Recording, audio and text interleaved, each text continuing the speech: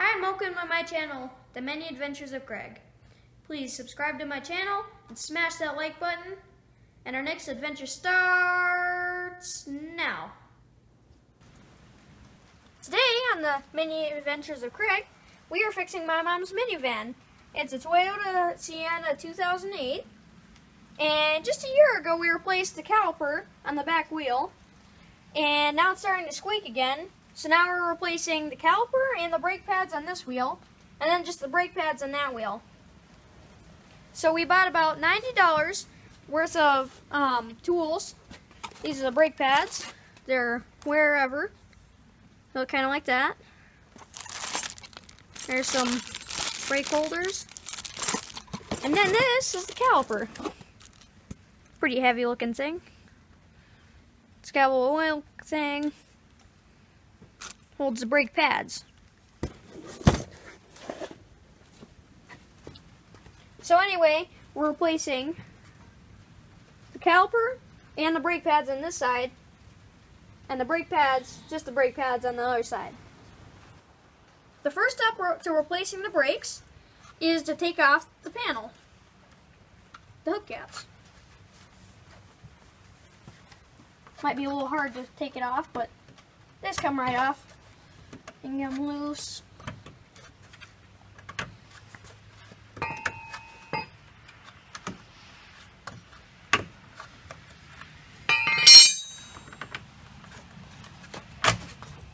It comes right off, a little jerky. And then you got to take off the nuts on the wheel.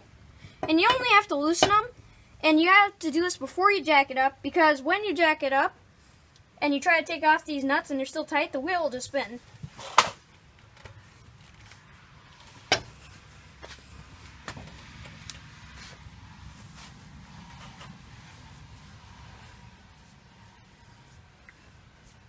Just loosen them.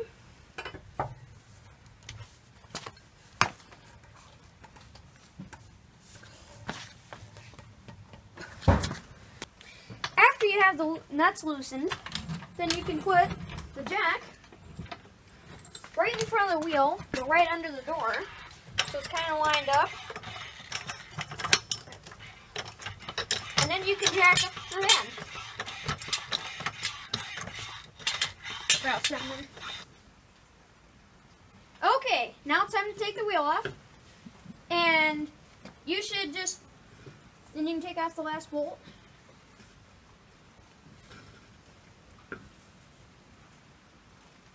You also want to keep track of the lug nuts, so that when you go put the wheel back on, that you don't lose them.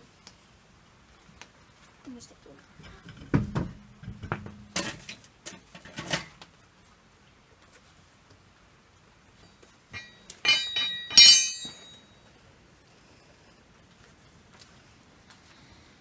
This is what you might see after you take the wheel off. Here's the caliper. It's the brakes. Inside the caliper. Okay, now take note. If your rotor is super groovy, then it will need replaced, but this one doesn't feel too bad, so it doesn't need replaced. Okay, now you have to crack your line loose when you're replacing the calipers or taking off. Just crack it loose like that. And then when you're taking the calipers off, you want to take these bolts and take them out. There's one on the top and there's one on the bottom.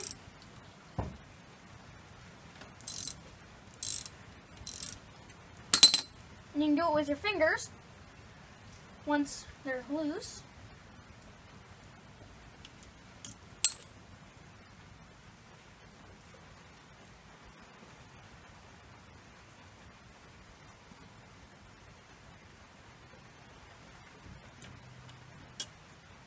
And you don't want to lose these either, because you're going to need them when you put the new caliper or the old one back on.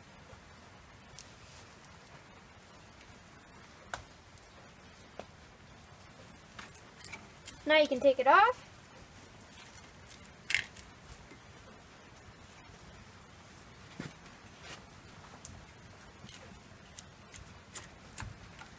kind of wiggle it. And you don't want to let it fall down. Just keep it up here because the line's still attached. And then here's the brakes. There's this little shield thing. It's looking pretty bad. There's some little things in between. And then the brake. And then there's another little shield. And then this is the caliper. Pretty heavy. That's what it looks like. Let's take these little brake pads off. And by the way, you can bang them, they won't hurt them. Or you can just wedge them out of there.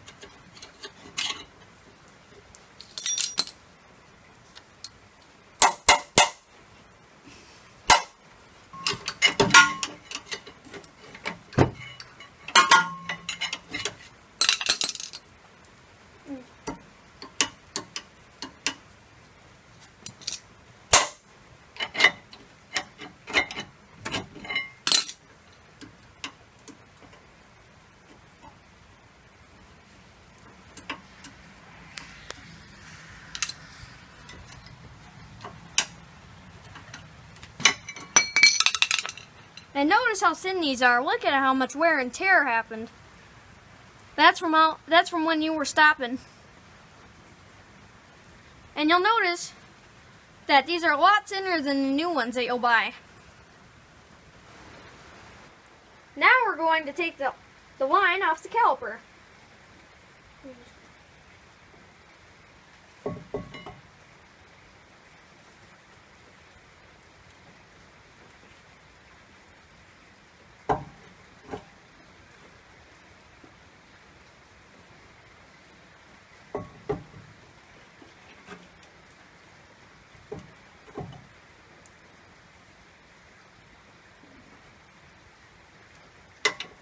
And see this whole thing? This is completely stuck and frozen, and that's the whole point of why we're replacing the caliper.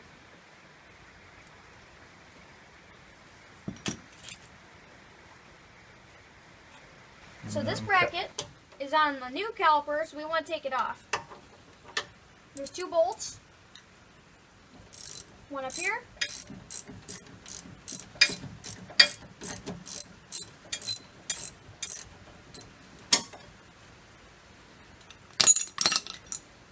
And one down here.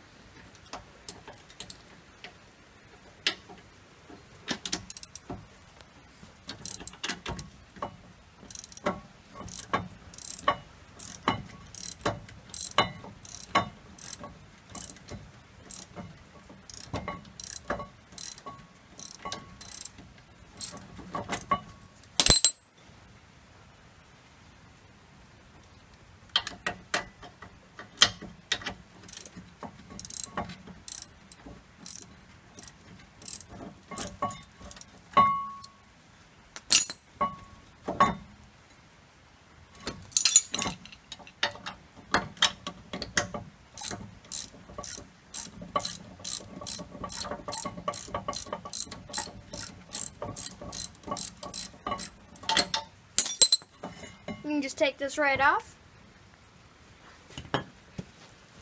And then, here's the new caliper. Looks a little bit like this. You can see that it's not stuck like the old one. Now, you can take the fuel line and hook it up to the new caliper.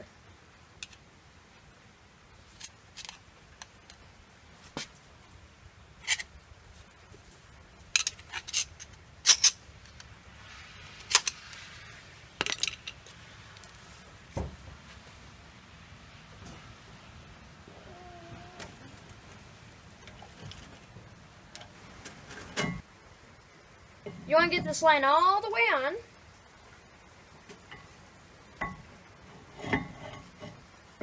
And then you want to tighten it.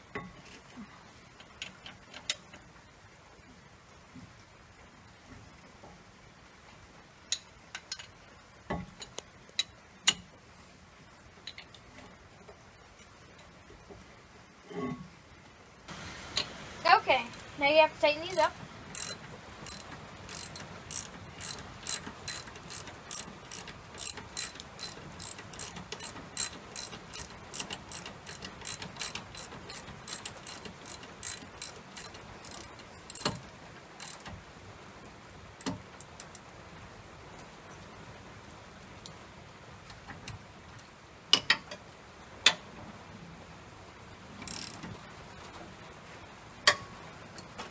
And then you have to take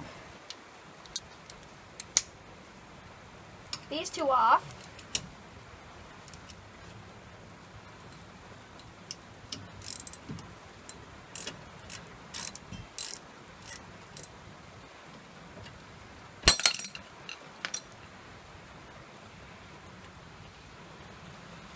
Put the new brake pads in.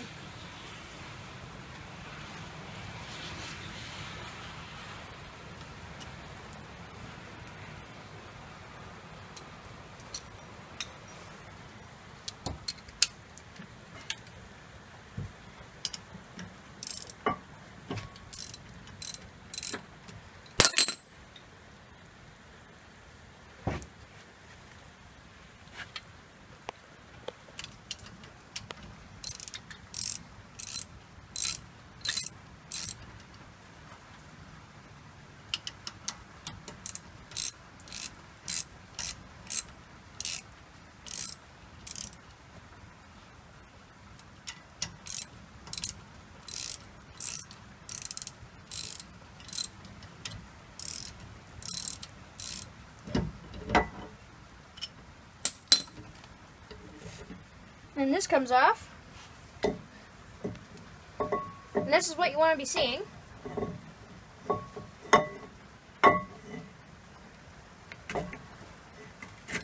Then you put the new brake pads in. Okay. Now, you might be wondering what these little silver things are that come with the brakes. These actually help you put in the brake pads.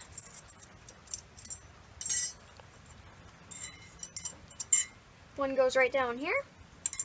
And you might also notice that it's raining outside, and it actually has been the whole time we've been fixing the van. Now let's just fit right down there. And then there's one more for the other side.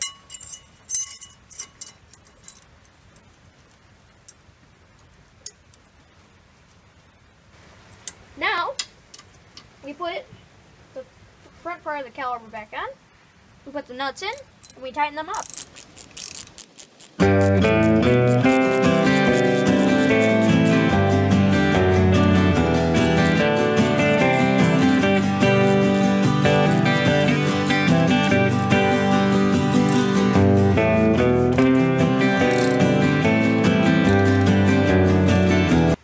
Once those two are tight, then this is solid secure. Now, after all that, your hands probably look like this. They're pretty grungy and bad. So, the go-to thing for me is Gojo. All you have to do is take 2 or 3 pumps, some paper towels, scrub, scrub, scrub,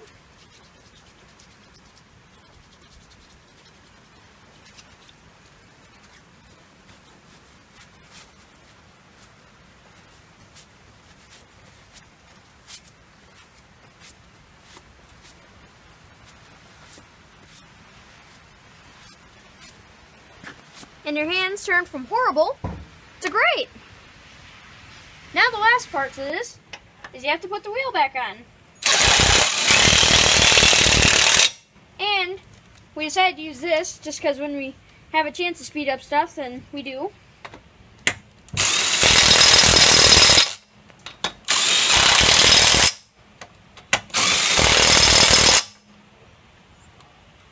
Now you rotate it and you do it again.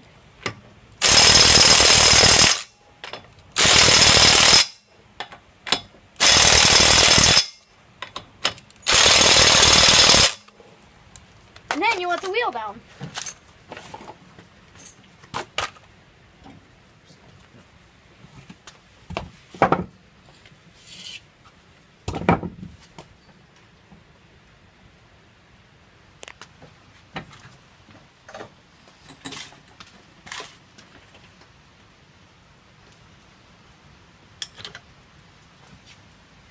And remember, you want to do this part slow so it doesn't crash down. Now, we put the hubcap on.